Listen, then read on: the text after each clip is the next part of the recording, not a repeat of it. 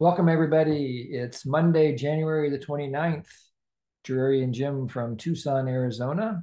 Might be Tuesday, January 30th, where you are. How are you doing? I am higher than a kite. I am just overwhelmed with joy at what a beautiful grandchild we have and how welcome we are by her parents to be there. So I'm getting used to being a grandma, but my hair is not dark the way it used to be, so it's not that hard. Yeah, I'm really happy to be with you all. I missed you last week, but it was homecoming day and we were all a little bit tired. So I really appreciate your flexibility and letting us take the week off. And I'm also feeling excited. Our daughter is arriving today. So right after the call, we'll be taking off from here to go to the airport and picking her up. So that's another whole layer of happiness for us. So let's see here. Let's do, if you're here for the very first time, thanks for coming. I'm always curious about how people find their way here, but I'm really glad that you are here. And we intend to follow our kind of our normal pattern here and just give you a little overview. We'll start in just a minute with a self-connection exercise, which is a chance to practice nonviolent communication on the inside, just with you and to check in with yourself, see how you are. Then we'll go to small groups, a chance for you to check in with maybe some old friends, maybe meet some new friends, give you some more clarity about what to do there when we get there. Then we'll come back here to the large group again and hang out for a little while, uh, hear how things are going for you, and then have a little lesson today about what comes after scarcity with some hints about how to transform scarcity into whatever comes after those kinds of thoughts and beliefs and experiences that we have. There's a practice built into that. And I imagine that after that, we will also go to small groups and talk about it, see what you can harvest and learn with each other. So unless there's an objection or a question, we'll go ahead and get started with a self-connection exercise.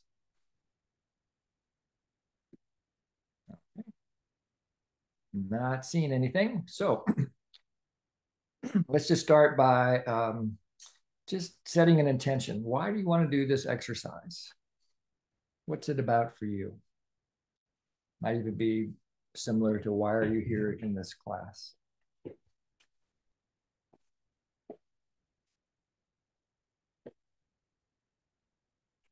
What's your intention for being here?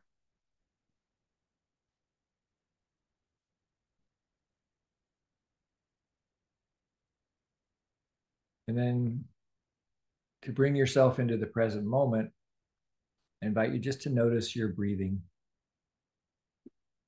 Don't have to try to change anything about it. Just notice that you are breathing.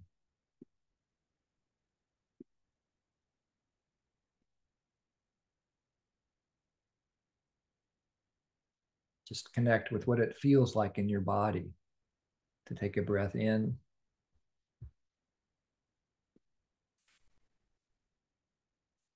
and take a breath and let it go out.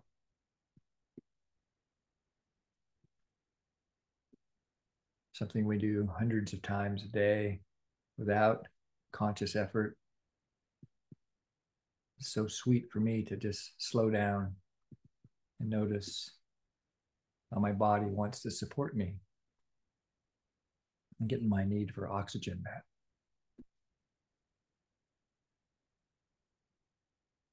And also to support me in letting go of carbon dioxide that builds up and I don't need.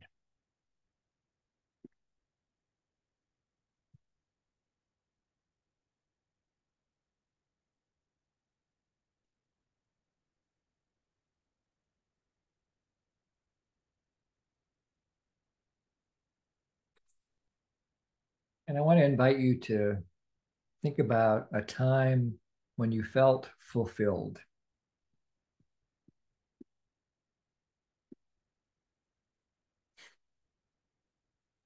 It could be something as simple as what it feels like to just take a breath and to notice that in that moment that you take the breath, you fulfilled the need for air, for sustenance and survival in that moment. Or maybe you can remember a time when you were thirsty and you took a long drink of water and satisfied your thirst. Or maybe you can remember a time when you had a satisfying meal and you noticed that your belly was full.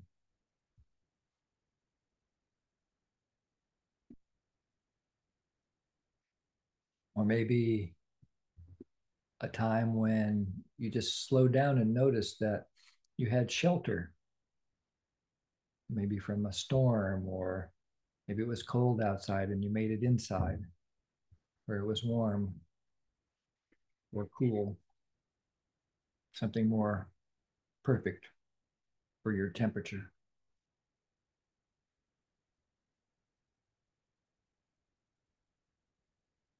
Or maybe it's a time when you had your need for connection fulfilled. You've been hanging out with a friend or a loved one.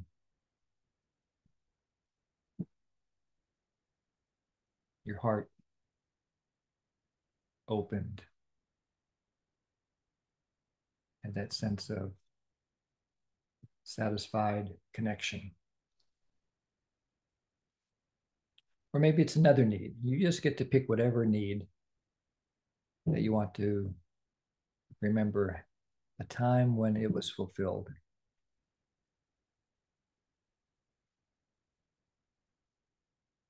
Just name the observation for yourself. I felt fulfilled when,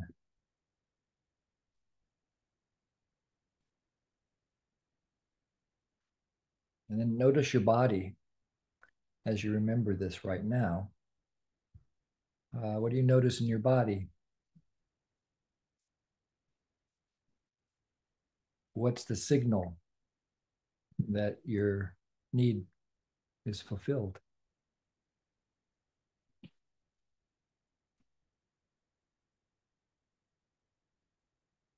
Is there some kind of a sensation that you notice?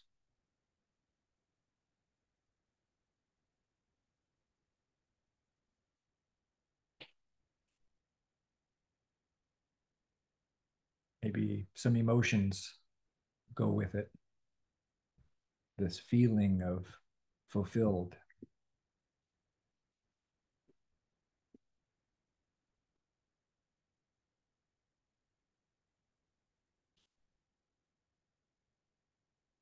Where do you notice it in your body?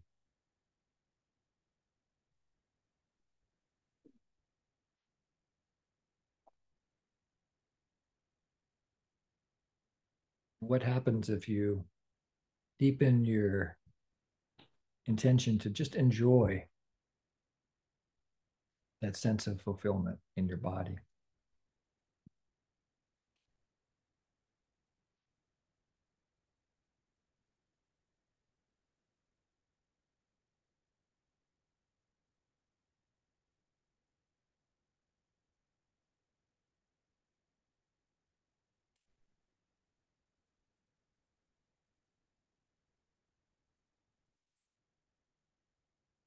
And just make a wish that everyone have this awareness of fulfillment associated with the need that you chose.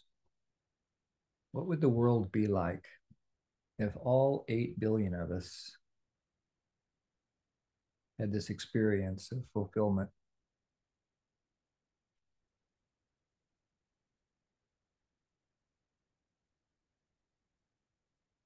without exception?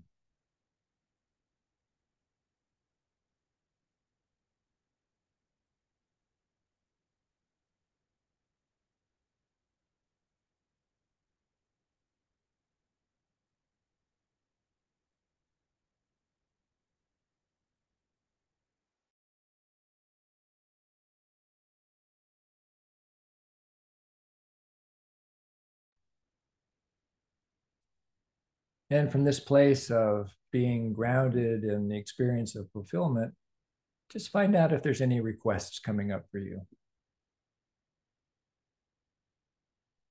A request maybe of yourself,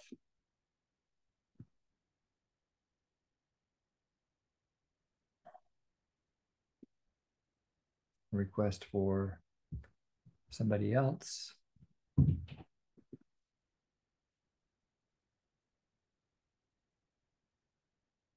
Is there some step that you want to take that emerges from this awareness? Maybe there is, maybe there isn't.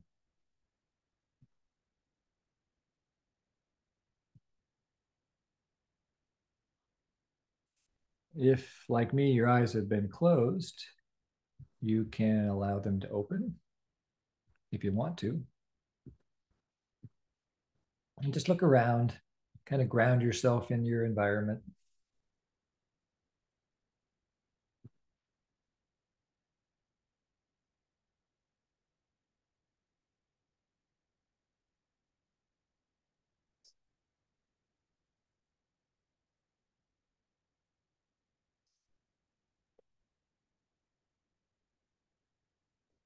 So, just a minute, we're going to invite you to go to small groups. It's a choice. And okay. What we're going to do in the small group is a chance just to connect, to enjoy a chance to be with one another, to share how this exercise is for you or how the group is for you so far. Most of the groups have three people in them. And there's a couple of pairs. And if you're not in a group right at first, just wait and or if you end up in a group and nobody's there, just give it a minute or two. Sometimes it takes a little bit of time for people to get their internet connection clear. Can I do something real quick here? Yeah.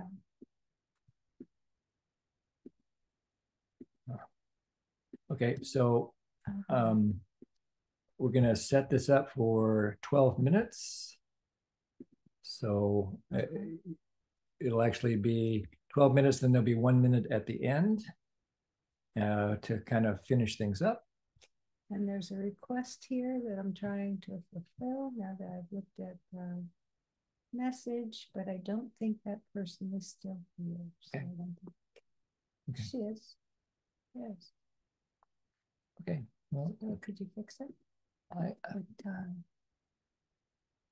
don't see the request, so you can do it. Okay.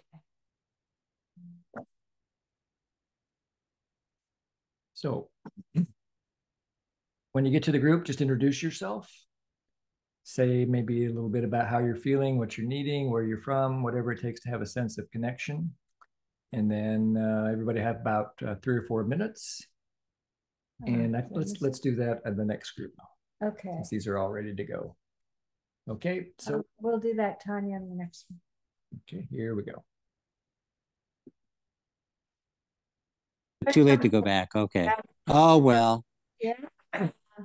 I was just saying how I was.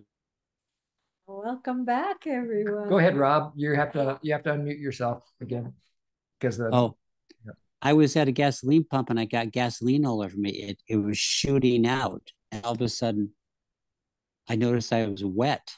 So, anyways, I'm washing my clothes twice. Oh my goodness! Oh, terrible. Well, welcome here. I'm glad you made it. Thank you. Stay away from sparks, right? Absolutely, okay. Yes. Anybody else have anything they want to say before we move into our class? I'd love to hear a little bit of feedback from people. If you've never been here before, you can raise your hand. There's should be a button on the bottom of your screen that says raise if you have the latest Zoom software, or there's a little button down there that says reactions that you can open up, and there's a way to raise your hand there. But how are you doing? I'd love to hear some other voices here besides ours. So what's going on for you? I could share. This is Corey.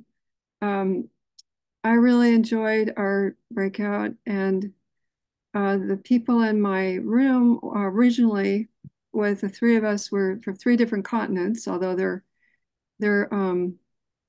closer now. So one was from Brazil, one was originally from Brazil, originally from China, and then I'm in the US. And that's one of the things I love about your group is the international mix. It just warms my heart. And it seems like all three of us would really appreciated the meditation, helped us to become more calm and more present and savor the moment.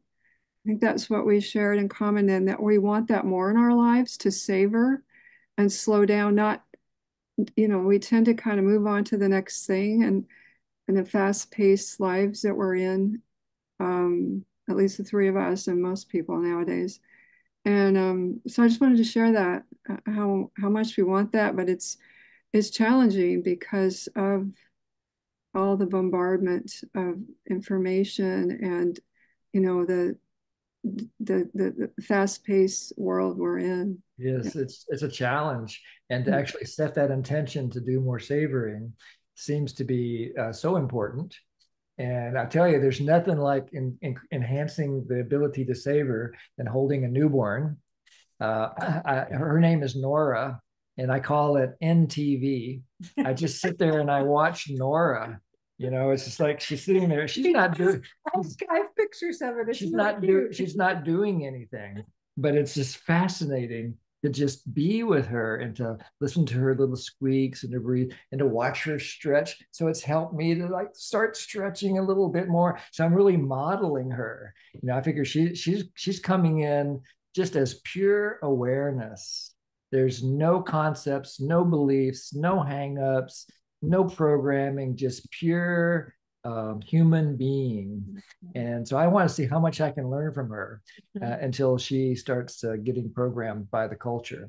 And I have to say, I'm sitting there watching him as he does it, just looking at how much joy and how much love comes out of this man and how excited he is. And I too am. I don't look at him when I'm holding the baby out. I don't know what you're doing. So yes, amen for savoring. That's an important part of what we'll be practicing more of today. Thanks, Anjali. Corey. Anybody else? You can unmute and speak. You don't have to put your hand up. Hello, Jim and Jory. It's Dale from Perth, Western Australia. Hi. Hi. I'm here because I'm missing my MVC group because I'm waiting for a maintenance man. So I might have to disappear, but I thought I'd catch you for as long as I can. And I was with Dawn, who was in IIT in Bali as well. So that was very precious. Excellent. Yeah. Great. Nice. And I can. Oh, sorry, Joey. I was just saying, nice to hear your voice and know what's going on a little bit for you too. Yeah, and I can really feel after that meditation, I'm sitting in my heart, which is really profound and beautiful. So thank you. You're welcome. Lovely. Thank you. Anybody else? Yeah, Jim, you were just saying pure everything for Nora, and I just thought of the word pure essence. Yeah. Oh, yeah. Absolutely. Yeah, pure essence. Love it. Thank you for sharing. Nora is almost a universal name. It occurs in many different languages. Her name was inspired by a woman named Noor, who was the daughter of Pir Vilayat Khan, who started the Sufi order of the West. And Noor Khan, in her in her 30s, she lived in England. This was during World War II, and she changed her name to Nora Baker because she actually became an agent for the British government, trying to defend Britain against the Nazis, and she was killed for her efforts. And so she's Nora's namesake, who Nora was named after. Noor means light. Yeah.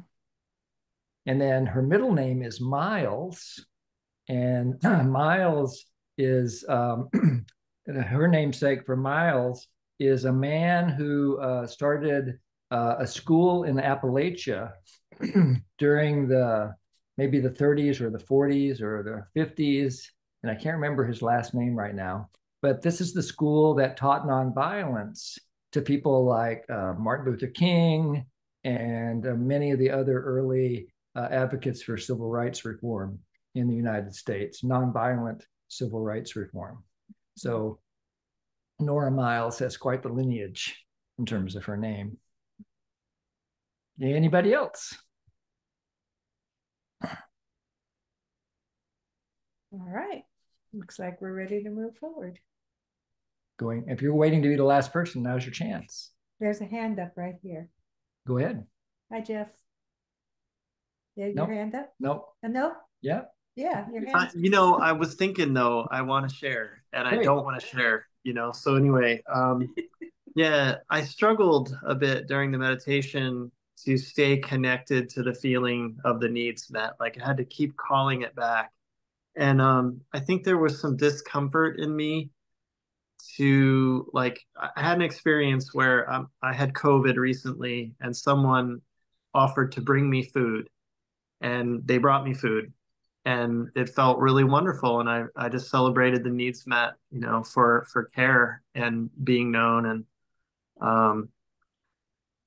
And I think that there was a weird longing for more of that, that I was drawn to that feeling in an uncomfortable way, like that it was, it highlighted the unmetness of that need in most of my life. So I struggled to stay with the practice, but I'm grateful to know that it is a practice and it's something I can develop and I can strengthen in me. So I'm glad you mentioned it, Jeff, because in my experience, behind every celebration or savoring of a need met, there's mourning, and for exactly the reason that you mentioned. I mean, even if you think of something as simple as food, as much as you might enjoy the food, I know I can't really totally enjoy the food because I know that someone's going hungry, right? Mm. I have the privilege to be able to go to a refrigerator and pull food out, while other people don't. And so even though I can enjoy that my need for food is reliably and abundantly met in my life at this moment, it's not true for millions of people, sadly. So my food, no matter how sweet it is, has a taste of bitterness as well. And so the savoring is not so much the feeling, although that's important too, but to just savor the need for sustenance, need for it to be seen, the need for connection, the need for support. And that can be something that can really help us to regulate our bodies and our nervous systems. But thanks for bringing that up. Anything else you want to say in response to that? No. Yeah, I'm grateful to be practicing it. I just wanted to repeat that it's not something I'm great at this moment, but one day at a time, keep going. So, yeah. Yep, you learned how to ride a bike, right? You took the wheels off, and now you can probably ride it. Thank you. Appreciate the space. You're welcome. Thank you. Tanya? I had an experience this weekend that it was a situation very different, and I'm not going to go into it because it's a long, hairy story.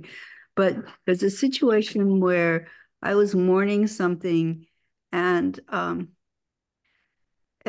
was asked to, impersonate a person who I was mourning for, and what they said to me was, "Don't do that. Be happy."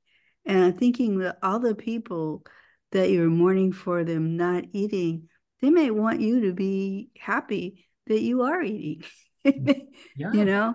So because if you have something to rejoice, because otherwise the people who don't have that, it's almost a dishonor of them to not appreciate. Anyway. Yeah. Thank you. Thank you for that clarity. Absolutely. Yeah, I like the way you put it. Do you have time for one more? Please, yes. Come on by. Okay, just an insight that I had is that when you were saying to lean into like the needs deeper and deeper and go into it deeper, I noticed a contraction, and that I found it challenging to go deeper into connecting with the needs. Mine were calm and presence, and so that brought up some curiosity in me about me, and that kind of teetering between, want to stay somewhere known, and want to experience more calm and presence. And then the other thing was how powerful I found it to imagine everyone in the world experiencing these needs. Because as I went through in my mind, imagining all different kinds of people in all different kinds of situations, experiencing calm and presence right where they are, the world changed for me. And I was like, wow. And then I started crying. I was like, oh my gosh, what a beautiful world. And that actually helped me connect with it more than trying to just do it by myself, within myself, was that connecting with it through imagining so many other people connecting with calm and presence. And then I realized that it was that I also wanted safety to be calm and present. Yeah, that's me. Beautiful. Thank you. All right. Anybody else? Going once? Speak now or forever hold your peace until next time. Oh, there'll be other Well, chances to speak. And that's what I meant, next time here. Yeah. Can Great. I Well, let's. jump in with one? Yeah, go ahead. I was just when you talked about savoring before, Jim, it really helped me locate what happened in my experience. I have spinal injuries and I've been at home for most of 3 years. And on the weekend, I was finally able to go to a community gathering and ran into several different bunches of my friendship circles, which brought me so much joy. And so I was really sitting with this feeling of friendship, and just over friendship that lasts over years and years, even if you don't see people for a while. And so I was savoring that this today as we were doing this exercise, and kind of letting my heart melt into that feeling of warmth, and just the surety of friendship and the trustworthiness of friendship. And then as I was going deeper into that, I noticed my mind popped to someone else who wasn't there, but was a friend of someone there who has really hurt me in the past. And that shadow kind of came across my experience. And then I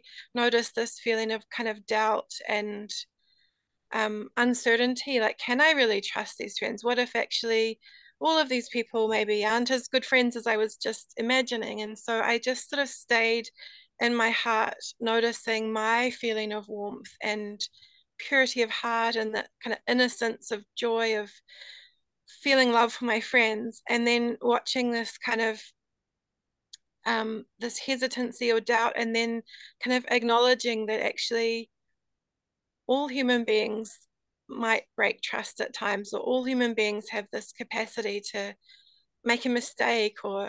And so I was just sort of reconciling that in my heart. And I think when you said the word savoring just a minute ago, it really helped me, because what I came out with is actually I can trust myself, and actually I can trust my integrity of loving my friends really purely, and I can trust the joy and the purity of my heart. And I'm pretty sure that that's reciprocal with all those people, because they were showing me a lot of love and warmth and delight. But can I make space to hold trust with this new reconciling that actually we're all infallible? And so for me, that savoring kind of opened a new potentiality for me to feel some acceptance, like to not demand an absolute perfection of this need to be met in a very particular way, but to really allow that trust can move in the world in different ways. And really it's my heart holding the trust, and it's my heart that can be a loving friend, and to just really savor that and stay true to that, and let that be the purity rather than the circumstantial coming and going of people or Absolutely. friendships or Thank so I you. really appreciate that word savoring. Yeah. Yes, I'm And the really people inspired by that sense of Yes. self-responsibility Yes. and what you just said. That's really inspiring for me. Thank you, Elspeth. Thank you. Thank you. Okay.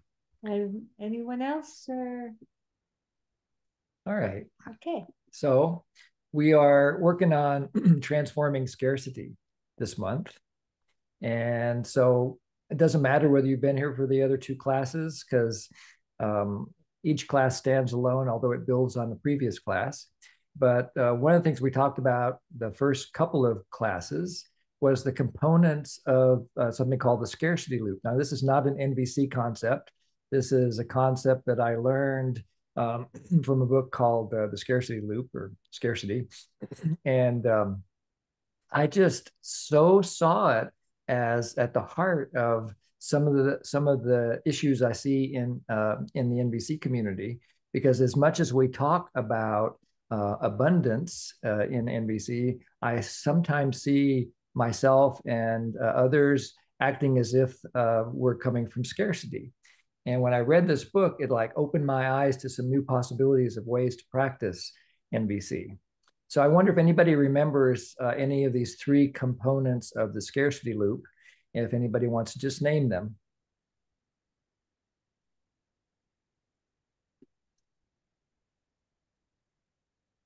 It has been a couple of weeks.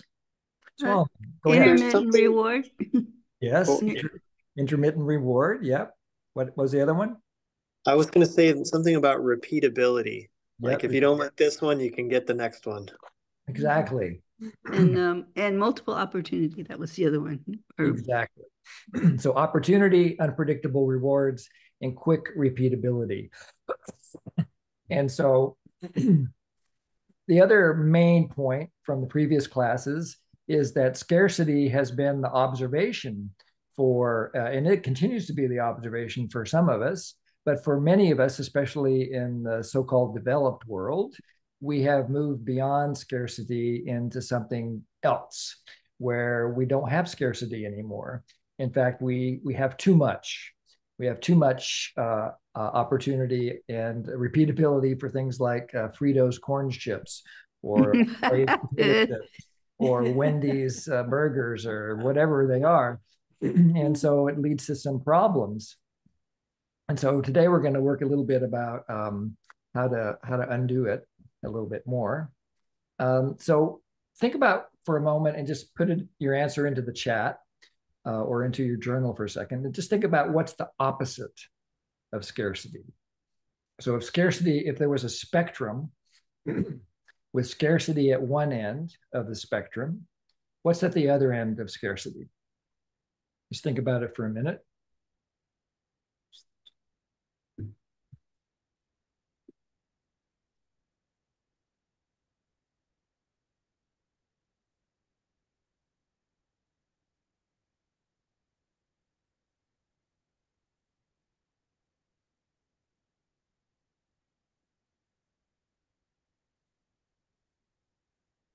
Abundance, feeling of contentment, excess. Yes, there you go, excess. I think that's the one that really lands on the other end of scarcity is excess. So that's not what we're aiming for. We're not aiming for too much. We're aiming for something else. So what's in the middle?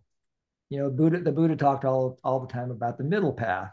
So if scarcity and poverty are at one end of the thing of the spectrum, and excess is at the other end, what's in the middle?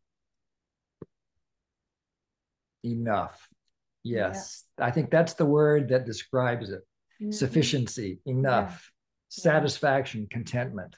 So that's what we're that's what we're aiming for. So let's practice a little bit. Going back to the initial exercise, and if you weren't here, we'll just go through it again real quickly. Think of a moment when you had a sense of a particular need that has been satisfied.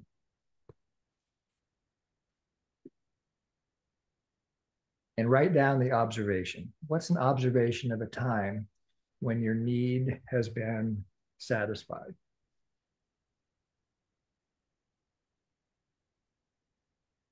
Could be something as simple as the breath that you just took. Doesn't have to be exotic or complex.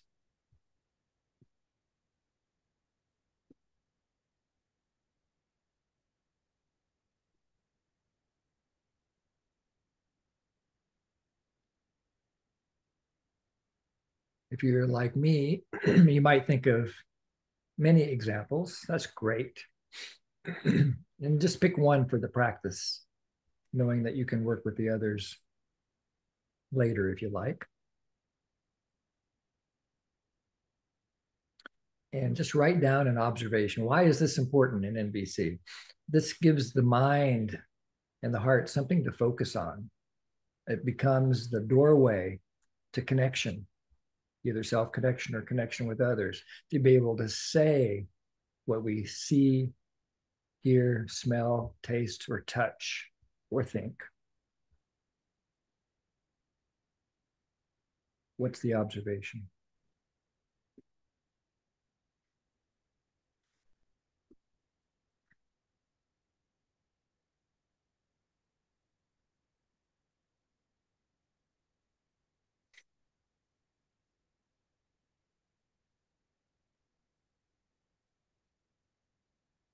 And then from that, go to your body and notice sensations, sensations that arise in the moments when you have this sense of satisfaction. Satisfaction is a feeling. And so we're going to kind of unpack, explore the sensations that are part of satisfaction. What do you notice in your body?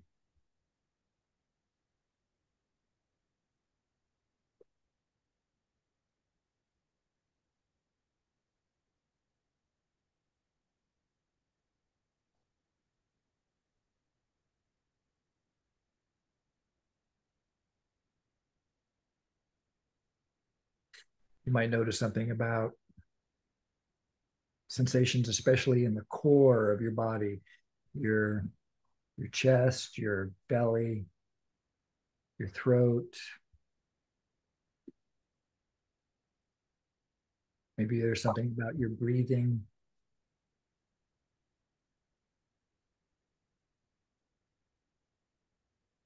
Maybe you notice other sensations. Just notice that, and since a need has been satisfied, it's likely that you're feeling pleasure. Pleasure is this natural reaction that we have when our needs are fulfilled.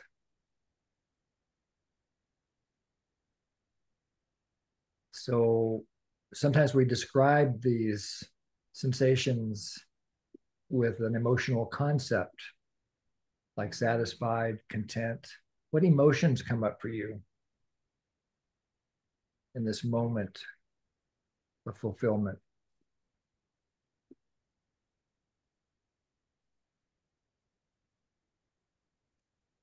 Maybe gratitude, appreciation, awe,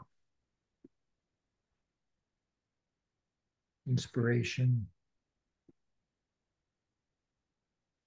interest, love, even excitement, maybe even some sweet pain, the sweet pain that this won't last, or other people don't have it.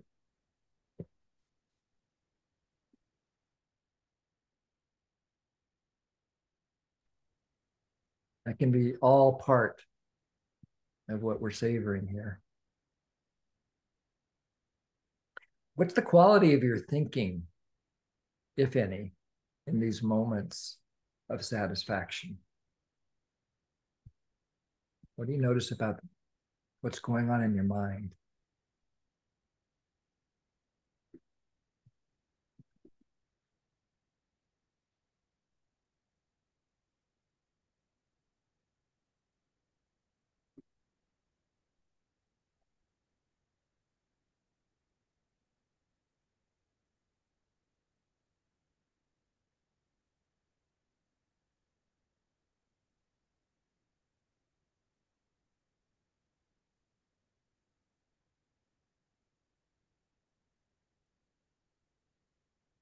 And then return to the need again.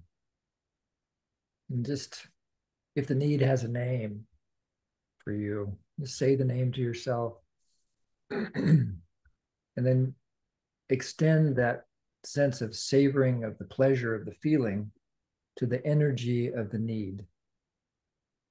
Just allow yourself to enjoy that this is a flow of energy that you're in the middle of when you're enjoying the pleasure of satisfaction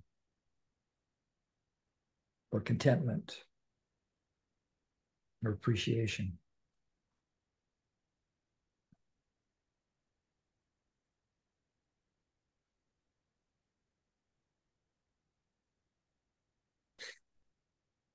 And see if you can expand your heart and make it big enough to realize that even as you're enjoying that this need has been satisfied in the way that you're remembering, that sometimes it's not.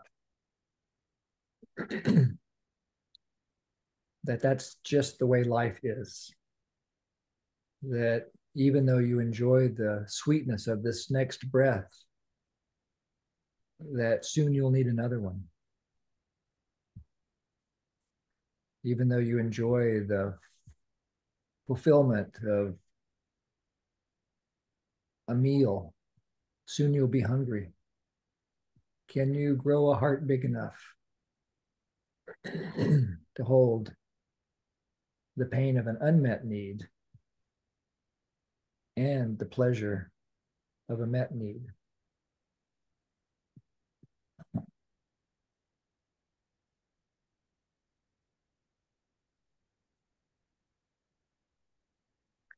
Can you hold the pain to know that your need is met, even though someone else you love may not have that need met in this moment?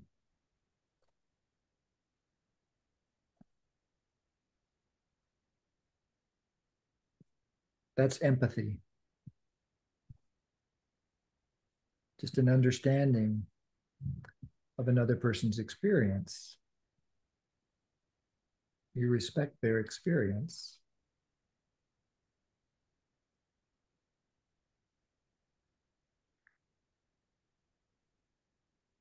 And from that place of gratitude and empathy, can you open your heart to compassion? Compassion being the willingness to do something about it, the willingness to notice that there are unsatisfied needs and you have power. You have the power to do something about it.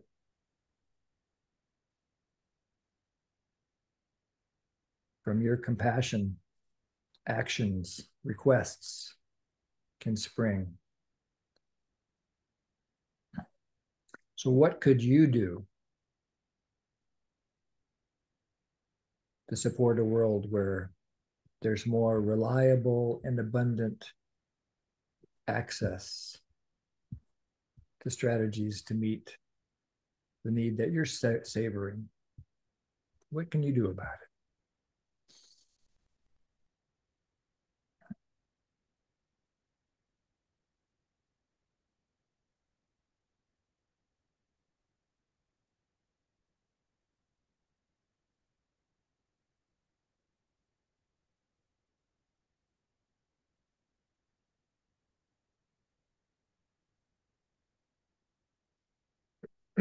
If it starts to feel overwhelming,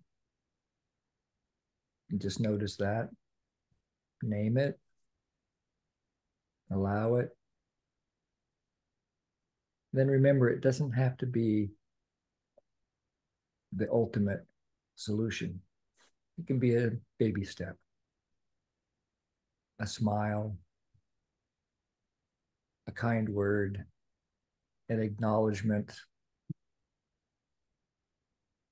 of another person's experience, a donation to a cause that you care about,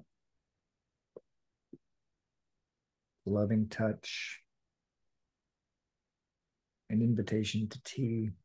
It can be a million things. What tiny step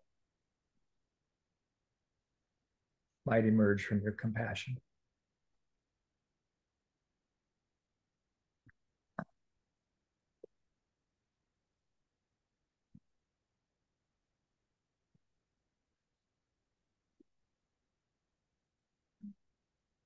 I'm going to go back to small groups so you can talk about your experience now, whatever it is. Some of you might have really enjoyed this. Sure, there's nobody else. Okay. Excuse me. We'll have 20 minutes this time. And check the groups real quick. So what I suggest you do in the small groups is just do a quick check-in first. Most of the groups are the same. There might be some adjustments that have been made because people have come and gone. Yeah. But just share just one quick word or two of how you are in the moment as we do the transition. And then do another round and share what you learned.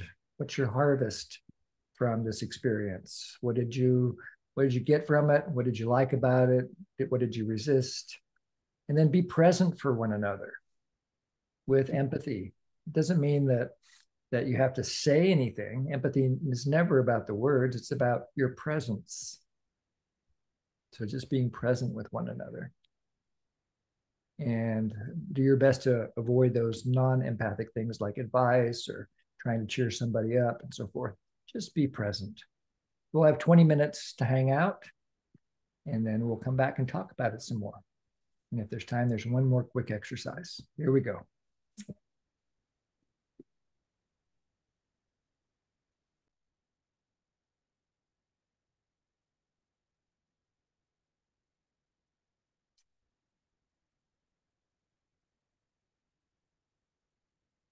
Aloha.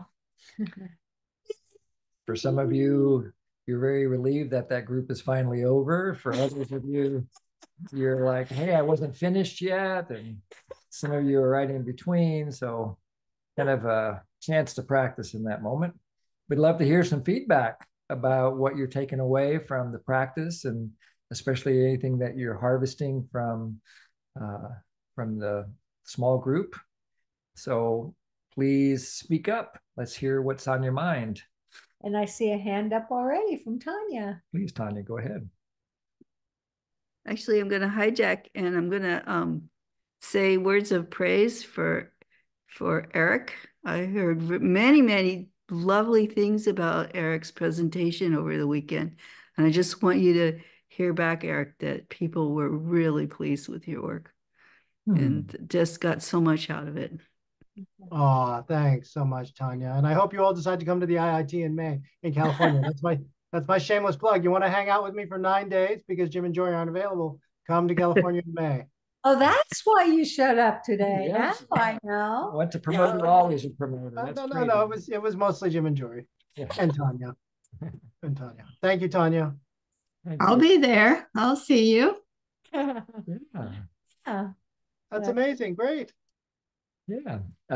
Jeff. Yeah, thank you. I took the notion of growing a heart that's big enough to hold the met and the unmet needs as a sense of capacity, like that I can have a growing capacity for holding these things. And I know that my tendency is to like, okay, that needs met. Let me focus on where the unmet needs are. And I quickly go right to there. So learning how to sit with those, the sense of enough that's a growth thing for me. But then I think you said something about like what's one step you can take towards developing that capacity. And the only thing that came to mind for me was like when I'm in that moment of, oh, I have enough, I can like let some part of my body relax, my shoulder, my neck, my jaw, my whatever. I'm really interested to hear what action steps people can take to grow that sense of capacity for enough. Yeah. Yeah. Anybody got any ideas? What else did you come up? Go ahead, Cecilia. Yeah, I'm happy to share because that resonates with me so much.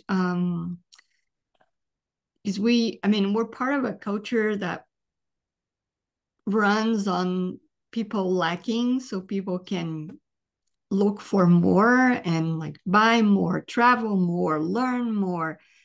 It's it's so much pressure. Yeah, so much pressure. And in my group, we had a really interesting discussion. And what I'm taking with me is like of course the first step is consciousness. Like I have enough. I really don't need all of these things. I'm just fulfilled where I'm at. But then also it also comes with the hard work of saying no. Like I don't want to buy more. Like sometimes for me it can feel a little exhausting, and of course I turn off from these things. Like not I don't need to know everything that is on the news or take all the courses. I can go with my life, and to Jeff's point, like give myself the space to savor the enoughness and rest and enjoy and contentment. But it's a practice. It seems like swimming against the current. Yes, it's definitely swimming against the current because we're getting constantly bombarded with messages that either we're lacking something or we're lacking ourselves. We just need to, get some new skin cream or one thing or another, new clothing, whatever it is. And so we're definitely swimming upstream. And I think your strategy of slowing down and savoring and just actually naming the observation, I have enough. I have enough.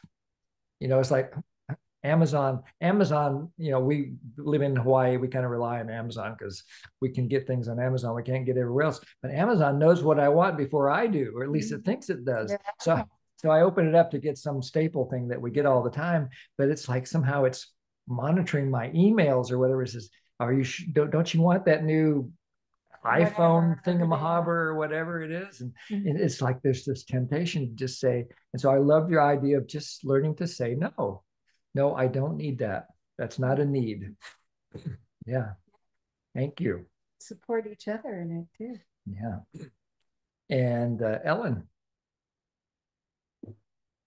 Yeah, I'd like to respond to Jeff's request for sharing about what practice that is possible to do to nurture more the enoughness. And I remember when I first attended Jory and Jim's session about scarcity some months ago, the first one, and then I shared about my scarcity bias around money. And after that, I read the book that you recommended about the scarcity brain, and I also read some other books about around money. And there is one book that's really transforming me. It's the book titled "It's Not Your Money." So it helps me to realize that actually I'm just a steward of this money. So it really helps me to let go of all the anxiety. Not always, but many times I can feel that now whenever I take out money to pay something, that I can sense this joy that I am trusted by the universe to handle this money, and I can take it out to pay something, and it's a privilege to be able to pay something. Yeah, realizing that everything that I the sense of I have, it's actually not mine, and someday it will all go away, and we flow with it, and just believe that everything that we need will be met on its time. Love it. It's inspiring to hear you say that. Yeah, thank you. Yeah. Not to have that graspiness, and to be able to have that trust that even if it's not here right now, we can have it. And I love this idea of what came up for me as you were talking, Ellen, was of giving something away. That's a gift. The way we used to say it in the community where Joy and I met is to give a gift that you can afford to give. Exactly. And so to find and being granddad awakens in me all kinds of gifts that I didn't know I could afford to give before. And it was the same when I was a young parent. You know, suddenly you find access to resources that you didn't have. So you're giving, and yet it's so important also to make sure to balance with your own needs. Like even during this call, while you guys went into your small groups, I could feel my voice was tired. I was starting to do a lot of coughing, so I just went and sat on the couch for 15 minutes just to rest my voice. And so finding ways to not only give out, but to give in as well is another way of balancing that scarcity loop. Anybody else want to share anything?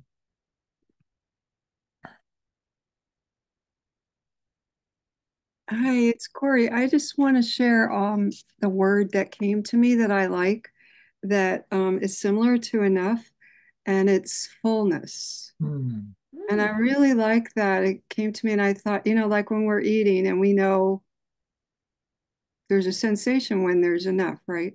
And we say, I'm full. I'm full. At least in our mind. And somehow it feels more generous of a word than enough. Enough is just like, okay, but fullness is like, yeah, it's more expansive.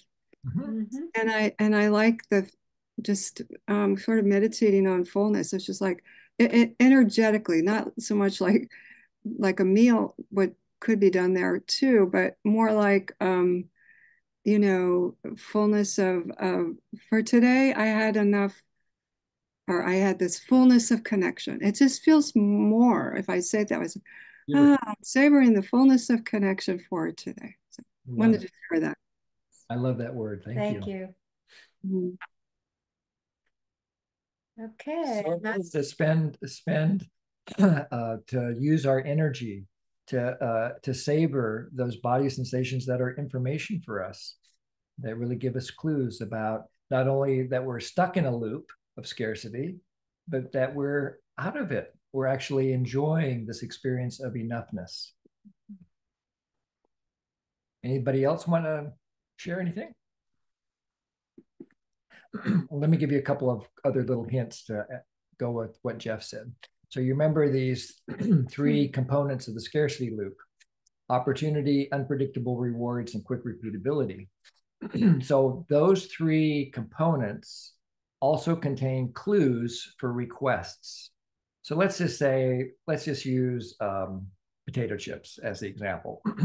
So let's just say that we're buying into the advertising slogan, you can't just eat one Lay's potato chip. And so what we do instead is we eat them and eat them and eat them because there's this opportunity that's there. So one way of dealing with the scarcity loop is to remove the opportunity.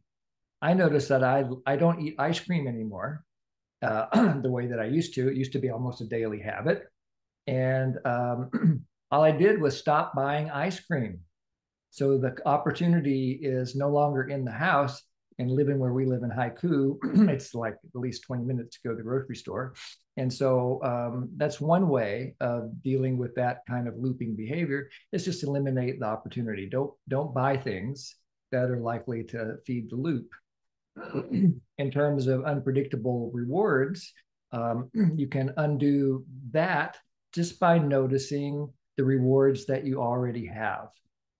So that's what the whole savoring exercise is already about. If we're already enjoying some savoring of the needs that are satisfied, then it's much easier to predict what will happen next time we do a behavior that we enjoy doing. So when, like, let's just say it's some sort of active, compassionate service, it doesn't have to be unpredictable. We learned that doing certain behaviors are extremely predictable, what the outcomes are likely to be. So we just do more of those. And then the other thing is quick repeatability. So that's slowing things down. What can we do in order to slow down the experience? So, I think I talked the first couple of times about I'm an infovore. I kind of eat the news, and I'd get into my scarcity loop by scrolling. And so what I've learned since we started teaching this class is pick something and just read it rather than scroll it. So it says, like if I'm reading the New York Times, it tells me how long it's going to take to read it. It says 7 minutes or whatever their prediction is. So I just spend the 7 minutes. That's 7 minutes that I'm no longer scrolling.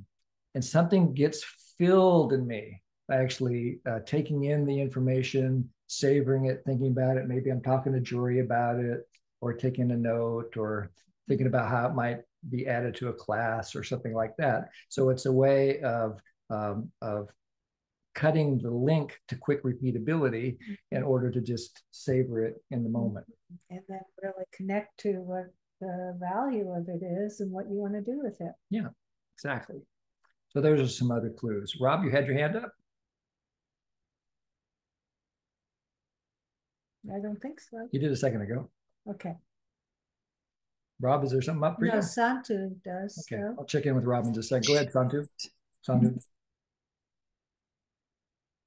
You still, I was just asking if can you explain the opportunity bit a little bit more? Like how can we reduce the opportunity? How can we reduce the opportunity? Okay, so think about what, let's say that I decided that I wanted to escape my, or modify my behavior around reading the news on my iPad. Well, I just might put my iPad in a place that's more difficult to get. So then I'm reducing the likelihood I have to actually do some work in order to go get the thing to do the behavior that I don't want to do. And you could also turn it around, like my friend Roger Sorrow, a certified trainer, he wanted to spend more time playing music. He found that very satisfying, and he noticed that his guitar that he liked to play was always in the other room. And so he's just simply moved the guitar to the room where he was, so he saw it more often. And so it can work in either way. You either make something that you don't want to do more difficult to do, or if it's something that you do want to do, you just make it easier to do. Does that make sense, Santu? Yeah, thank you. That makes sense. Jim, please explain the unpredictable rewards and quick repeatability once more for me with a little example, if you can. For how to use it for what it means in terms of the scarcity loop, or how to escape the scarcity loop? Yes, scarcity. Okay, so let me put it back on the screen and I'll just go through it really quick. Please. So think about a slot machine, a casino. And so that's the best metaphor for the scarcity loop. And if you go to Las Vegas, of course, there's casinos everywhere. Not only are there casinos everywhere, but even slot machines are in places like convenience stores, restaurants, even at the airport, there are slot machines. So there's abundant opportunity. Now, when you're playing a slot machine, you say you put a quarter in, and then it goes through some kind of a thing. And every once in a while, you win, but you don't know when you're going to win. So you know you're likely to win eventually, but it's not predictable when. So that keeps you putting the quarters in. Or if you're reading the news, you know that every once in a while you're going to read some kind of a story that really lights you up, that you really learn something, but you're not sure when. So it's unpredictable when you'll get that dopamine hit. And then repeatability just means that it's something that's easy to do over and over and over again. Like a slot machine, I remember I never was a slot machine person, but my mom loved to play the nickel slot machines. She would go to a casino every once in a while and wager a nickel at a time. But she would sit there and she could do it for a long time, for an hour, 2 hours, 3 hours, whatever, because it was so easy to do. It's so quick to do. The slot machine game lasts what, 6-7 seconds or something like that, and then you either win or you lose, and then you put another quarter in or a nickel or whatever. She entertained herself. Yeah, so it was meeting some needs for fun and entertainment, but it was it's exactly what gets us into the scarcity loop is these three pieces: opportunity, unpredictable rewards, and quick repeatability. So if you think about your own scarcity loop, you might figure out a clue for how to escape by looking at these three things. What can you change? Where's your personal power? Can you change the opportunity to do it by not buying potato chips anymore? Can you change the predictability of the rewards by finding something that's more predictable? And can you change the repeatability by, rather than making it quick, make it slow? Savor a little bit. Do more savoring. Exactly. Does that help, Juliana? Yeah. Thank you, Jim. Mm-hmm. Okay, well, we got time for one more quick practice, I think. So I want to do it because I just learned this. So just think about, let's work a little bit with transforming resistance. So think about a time when you get stuck in some kind of a scarcity loop, whether it's potato chips or gambling or some other behavior that you don't like. Like it could be something as simple as, you notice if you're watching me today, I stroke my beard a lot while I'm teaching. Yeah, well, you're thinking too. Yes. You do that a lot. All right. So first you just notice something that you do. Okay. So you notice the pattern. So maybe you're doing something right now. I'm also a leg bouncer sometimes and like to rub the couch that I'm sitting on, or pick something that you do that's repetitive and just name it. And then do it. Go ahead and do it right now, if it's possible. Like I'm going to just keep stroking my beard. Yeah, I do it with my hands, just like this. Yeah. So just do it. Allow yourself to do it.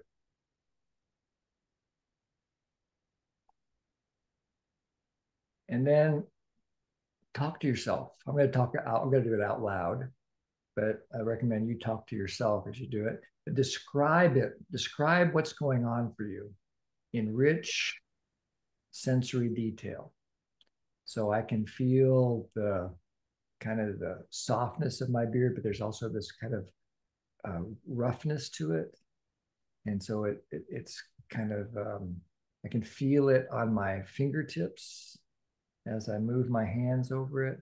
But I also feel it from the inside. I can feel where the nerves meet the hair, and there's this like the sensation in my skin.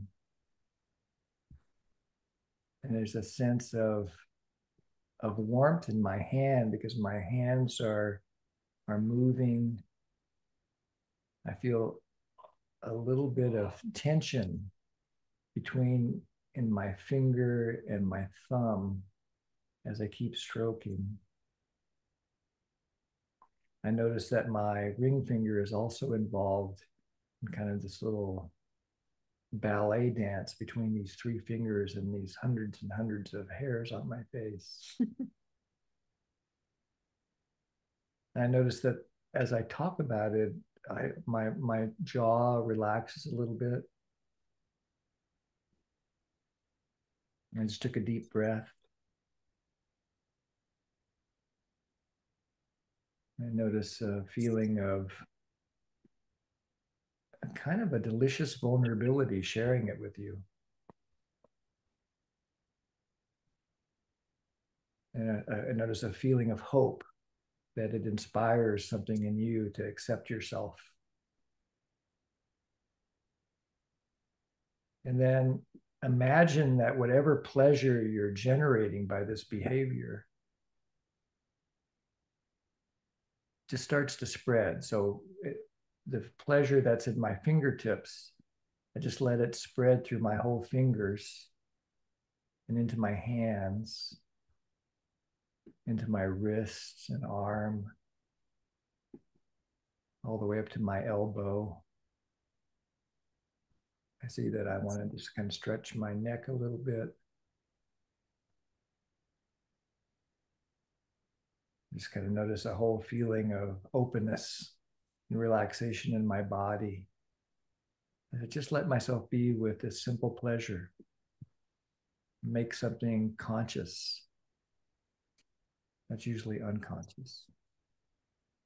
So I'll be quiet now for a minute or two while you play with it.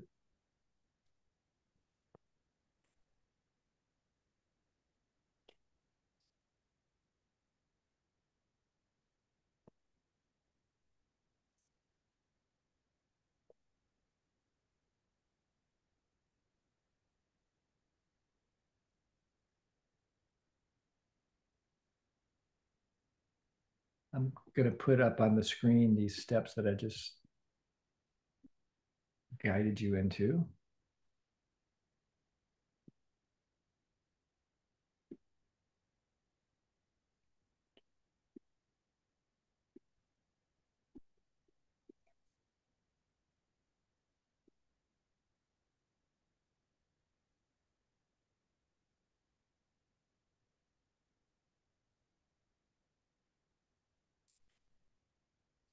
Here's the steps in case you want to write them down.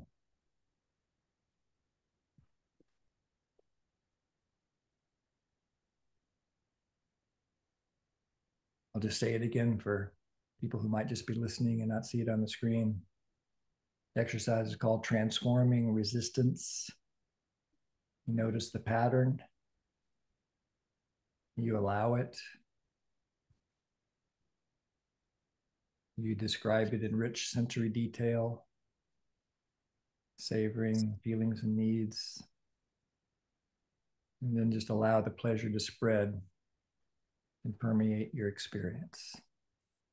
David, you have a question?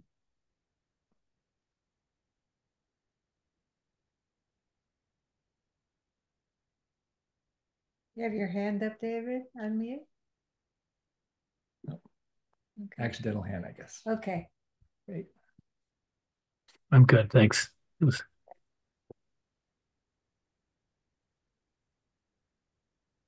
I'm going to take this off the screen unless somebody says you're not done with it yet. One more second, please. Oops, sorry. While it's up there, I'm going to give some credit. I'm doing some personal work with a man here named Kevin LaRue, I think his last name is, here in Tucson, and he does his training is in organic intelligence, and I'm going to do a series of sessions with him. And this reminded me so much of our self-empathy process, and yet it's just different enough that I just started playing with it with these behaviors, like like stroking my beard. And I'm not making myself wrong anymore for doing these things. You know, I'm just enjoying it. There's this idea that every behavior that we have is in the service of the need. So what's this about for you? Whatever this is, what are the needs about for you? Ellen? Yeah, Jim, I'm interested in the in the message here about turning the unconscious into conscious, and I'm wondering about how to implement this approach in our daily life. How do we do it in daily life? I trust that after this class, you'll start noticing more and more. What I would recommend is become a hound dog. Now, this is a U.S. Southern expression. I'll explain it. Become a hound dog for pleasure. Okay, pleasure is the natural experience that we have when a need has been fulfilled. And being a hound dog is a kind of a dog that's popular, especially in the southern part of the United States. And hound dogs have really big noses, and they're great for sniffing things out. So they're hunting dogs. And so I want us all to become hunting dogs for your own pleasure, because the pleasure of a met need is the fuel source for social change. The pleasure of your met needs is the fuel source for social change. Every time you connect with gratitude, it gives you fuel that enables you to continue the important work driven by your compassion. So just notice the things that bring you pleasure and enjoy them. You may not do them forever, but you're doing it now. So just enjoy it. So become a hound dog for pleasure. And Rob? Yeah, hi there. I am having a challenge with this exercise because I'm experiencing low-level achy pain in my legs. So I'm on a treadmill, and I'm often experiencing this. So I'm trying to toy with the idea somehow of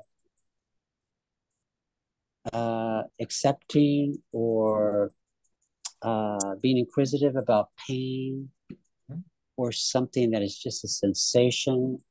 And I don't know, maybe you can help me with that, because it seems like the opposite. It was distracting me. It's the opposite of pleasure. It's pain in a way. So yeah. So here's how I would work with it, Rob, is you say you feel the pain and then you get on the treadmill, right? Yeah. So the reason you're getting on the treadmill is because it helps you to reduce the pain, right? It's actually continuing though. It's like I'm not able to beat it right now. I can go lay down. I might be able to beat it, but then I'll be less attentive. So I'm choosing to be attentive, and somehow I just want to let the pain arise and just say it's just a sensation and allow it. And, I don't know. Yeah, well, that's something different. That's great something advice. different. That's great advice. That's going at it from the other direction, just to notice it, name it for what it is, a sensation, allow it, and connect to the message. Now, pain's a different, kind of a whole different class. But what I've learned about pain recently, this was on a TED Talk, and maybe we'll talk about this next week. We'll find out. But this woman has discovered some things about pain, and the power of just naming the pain, like you've done, is certainly a step. And then to just let yourself know that pain is a signal that that there's a threat, right? We feel pain because of threat. And so then you notice, am I really feeling threatened right now? Is there something that is actually trying to eat me? Is there a saber-toothed tiger in the room of whatever sort? If there is, then you address the saber-toothed tiger. If there isn't, then you say, oh, look, maybe there's no need for this pain right now. I got the message. Thank you. And so try that. And we'll finish up with. But then if the pain continues, just to say, that maybe it's not such a bad feeling. This is aliveness. Maybe it's that bittersweet thing you feel with a lot of times in life. So maybe it's better to feel it and just resisting it doesn't seem to help. So no, it might help more. You know? Yeah, Yeah. we have this saying, resistance is futile. Yeah. yeah. Darth Vader. Yeah. Yes. Thank you. And Pooja, did you have something? Yes. So I put my question in the chat. In popular culture, like kind of like hounding for pleasure is considered to be indulgence. Is that just a social judgment?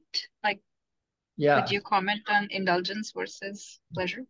Yeah. So the way that I hold it is that pleasure is the natural feeling that arises when a need is met. But I don't want to confuse pleasure with happiness. Happiness is what happens when it is more of a state of being, when I'm acting in alignment with my values. So I just want to stay clear on the difference between pleasure and happiness.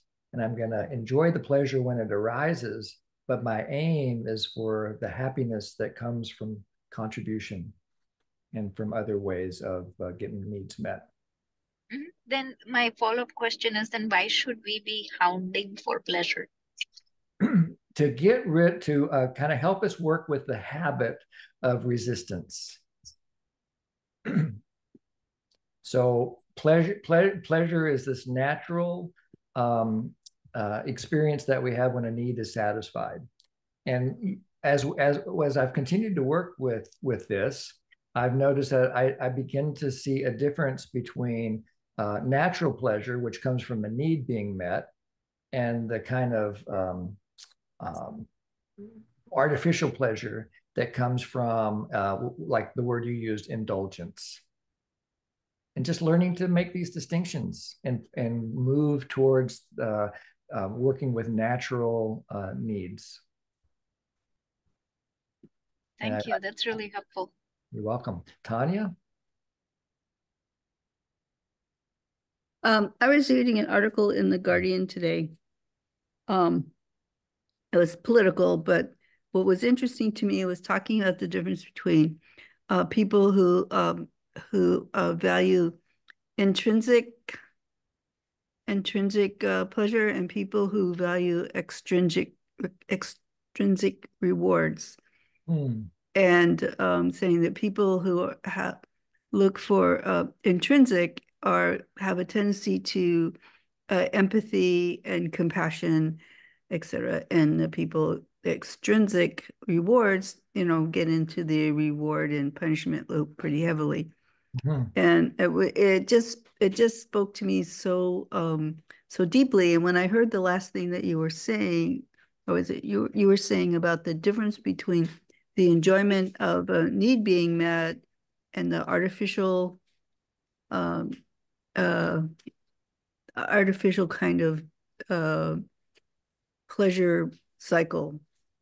And that's kind of what sparked that thought was, is this intrinsic or extrinsic, or transactional or relational is another way to look at it. Those are beautiful distinctions in pointing in the direction that I'm aiming for in my own understanding. So I see it's a little bit past the top of the hour, and we're going to the airport to pick up Jaya. So we're going to have class as normal next week, as far as I know. So there is going to be a shift to the platform that we use. We're going to be moving this class to NBC Academy, but it won't be for 2 more weeks. So I'll give you the details next week about how to make sure that you can stay connected. Time will stay the same. The only thing that's going to change is how you get connected. The login stuff, and they'll give us access to a classroom and all kinds of cool stuff. Yeah, and we send out that invitation every week. It'll just have a new login on it, so it'll be quite simple. All right, so we'll see. We're gonna open up what do we call it? After party rooms here. If you want to stick around, feel free, and we will see you guys next week. Aloha. Aloha. Thank you. Bye. Bye, everyone. Bye-bye.